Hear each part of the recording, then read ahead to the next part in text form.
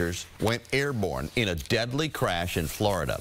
A police helicopter trailed the Maserati after the pilot saw the three boys get into the car in St. Petersburg early Sunday.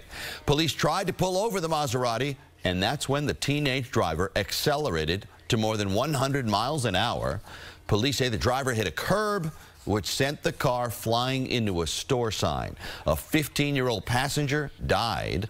The 15-year-old driver and his 16-year-old friend remain in the hospital. Well, you just might find someone from Queens